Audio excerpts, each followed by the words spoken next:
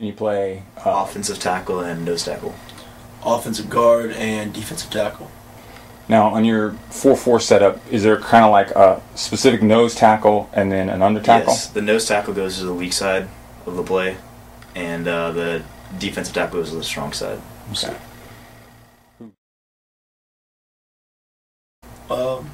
Both make around equal plays. The way our defense is supposed to funnel back into the other people, so sometimes I'll make a play, but also if we clog up the hole, the running back will funnel back to his side.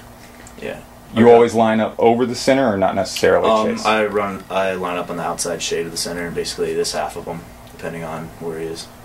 All our defensive linemen line up in shades. So when I line up on the outside shade of the guard, of the strong side. I think it's more understood, but I mean, as the season goes on, it'll probably be talked about a little bit more. But right now, we're just focused on getting out there and practicing. But I think it's all in the back of everybody's mind because we know we can.